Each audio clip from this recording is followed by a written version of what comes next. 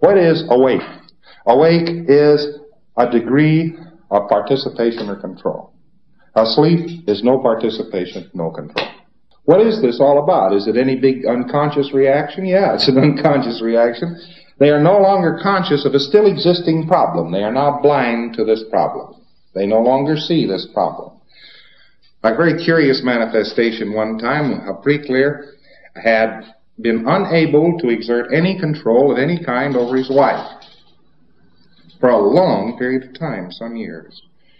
This person was always completely unpredictable. And by the way, many people will tell you it is very good to be unpredictable. If they're telling you it's very good to be so very unpredictable, they're simply telling you that they're scared. You see, you'd only have to be unpredictable if you were afraid of other forces. And these people think of it as a virtue. They're pretty crazy, people who have to be completely and continually unpredictable. You never know what they're going to say next or do next.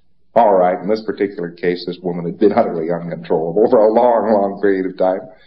Unpredictable is uncontrollable, same thing. You have to be able to predict control. And so the condition had finally come about to where this fellow was almost crazy as far as he was concerned. No place else in the universe was he very badly off, but he was really badly off there. When he was always doing something peculiar or odd that he couldn't predict, couldn't control, couldn't predict her, therefore he couldn't control her even to any, and he couldn't agree with her on anything because she would inhibit anybody agreeing with her. It was one of her manifestations.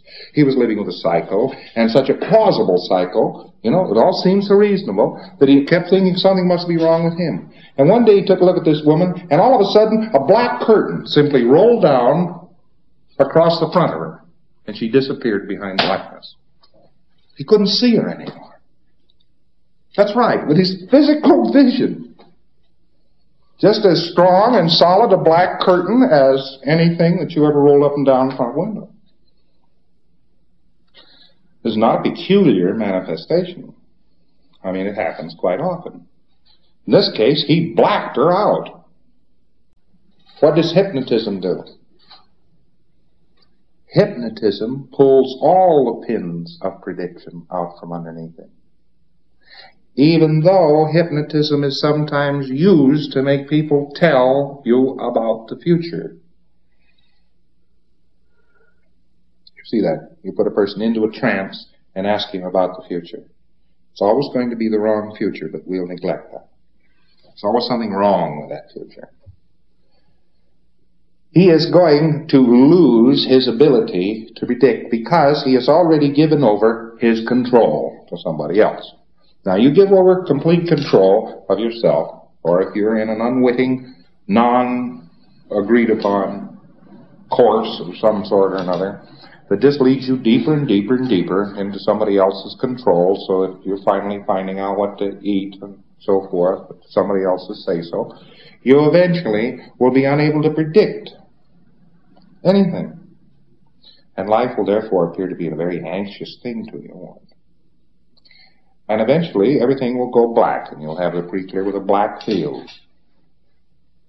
Now, you exerting control as an auditor over the mental phenomena of other pre-clears, doing something very interesting. You're increasing your own control. You're increasing their control. And from this, you could not other than proceed out into a wider control of other dynamics. Could you? By increasing control. What does opening procedure of 8C do but wake somebody up? Let's get some kind of a rather sloppy but nevertheless true statement then with regard to the human race. We could say the human race consists of a number of individuals who have gone almost entirely to sleep.